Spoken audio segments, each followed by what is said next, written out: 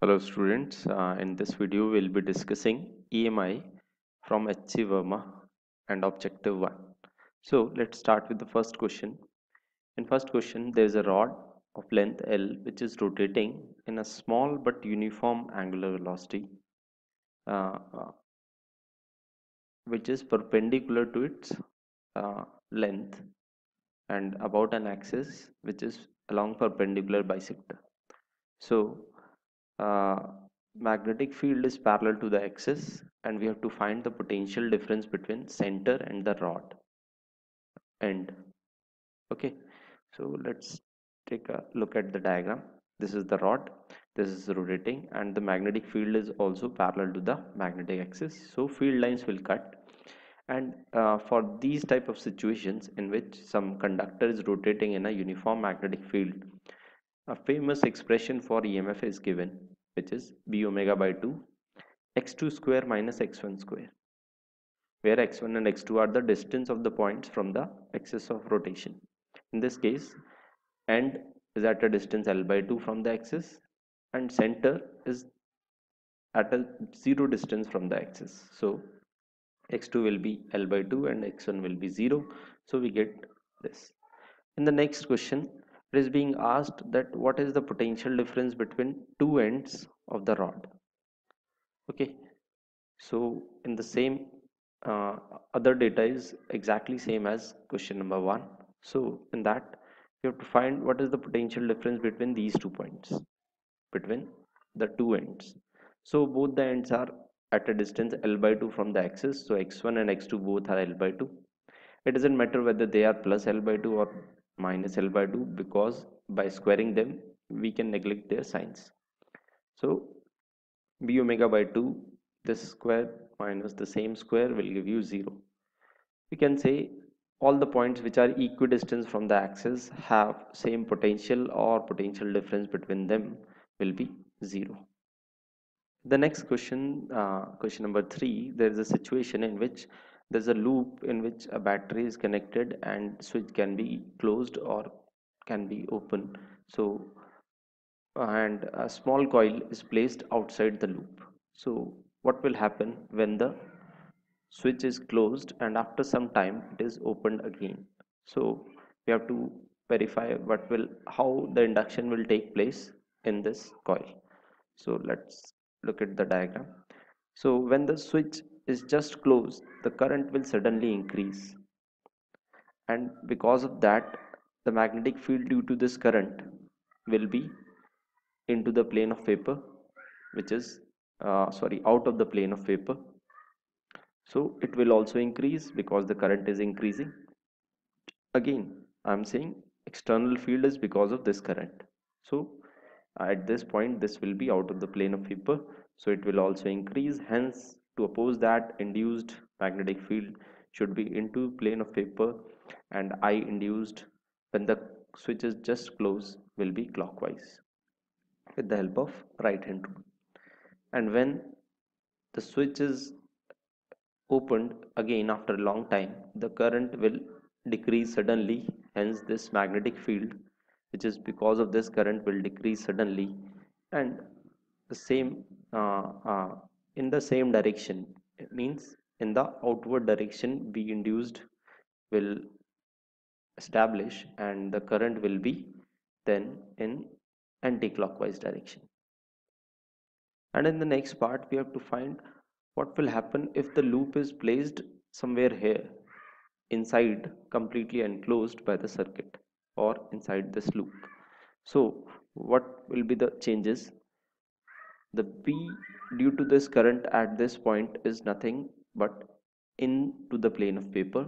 So all the effects as the B external or B due to the current in the circuit was out of the plane of paper in this diagram, and at this point it is into the plane of paper. So every effect will change. When the switch is just closed, current will suddenly increase. B external, which is into the plane of paper, will increase. B induced will be out of the plane of paper, so the current will be anti-clockwise and vice versa. In the next question, there's a bar magnet which is released from rest along the axis of a very long vertical copper tube. After some time, what will happen to the magnet? We have to comment on its motion.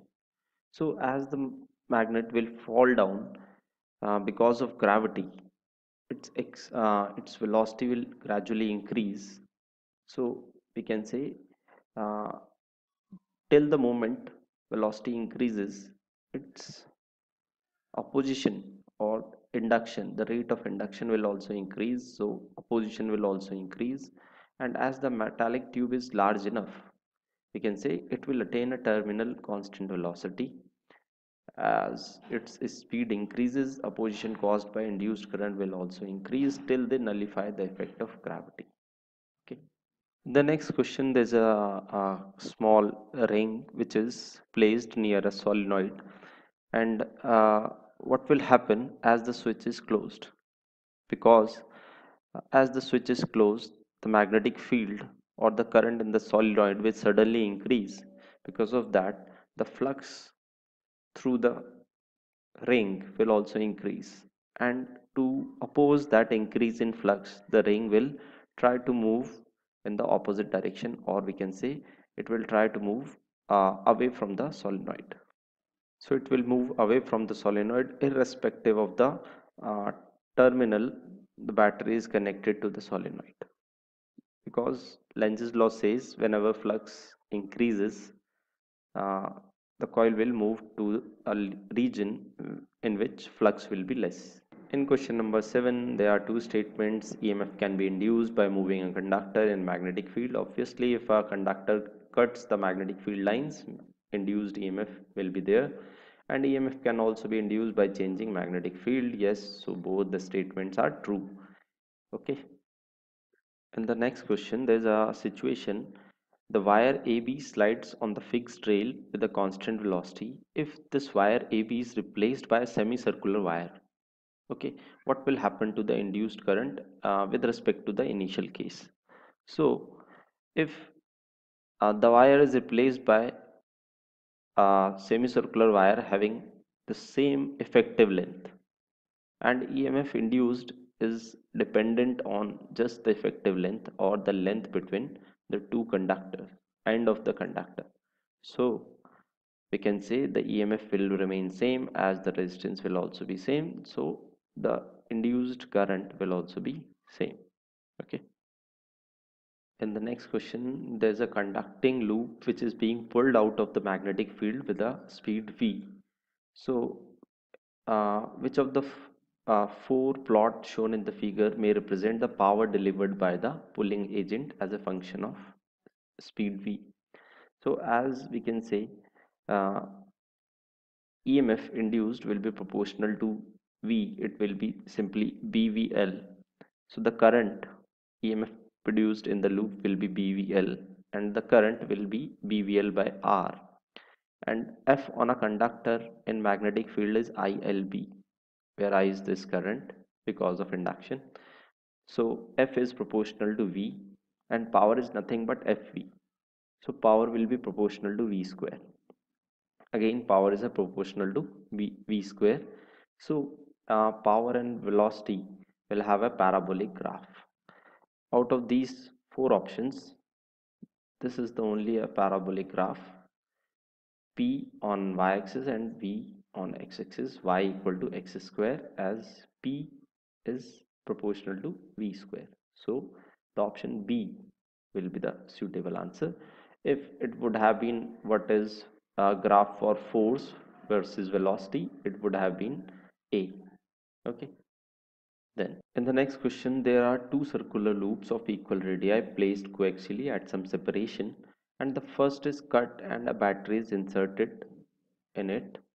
And because of uh, variation in resistance with temperature, what will happen to the two loops, whether they will attract or repel each other? So we can say with the increase in uh, with time, as the heat will evolve out of the wire, because of that joules heating, temperature of the wire will increase, hence resistance will also increase. So the current in the wire will increase, oh, decrease current in the wire or the loop will decrease. Hence, the coil will try to move closer to each other, so they will attract each other. And the next question. In the next question, there is a small conducting circular loop which is placed inside a long solenoid which is carrying some current. The plane of the loop contains the axis of the solenoid. The line is very important. And if the current in the solenoid is varied, what will happen to the induced current in the loop? How the induction will take place in the loop? So we can say this is a solenoid and this is the axis of the solenoid. The ring is such that the axis lies in the plane of the ring, and the magnetic field due to solenoid is parallel to the axis, so there will be no flux that will pass through the ring. So the flux will remain zero no matter what the magnitude of current or magnitude of field inside the solenoid. So the flux is not changing through the coil, hence there will be no induced EMF in the coil. In the last question, there is a square loop which is moving inside the magnetic field region. Again, it is completely inside the magnetic field region, and we have to find that how the current will induce in the loop. As there is no change in flux because the loop is completely inside the magnetic field and it remain inside the magnetic field for this instant also, for some time after this instance also. So we can say there will be no induced EMF, hence no induced current. Thank you.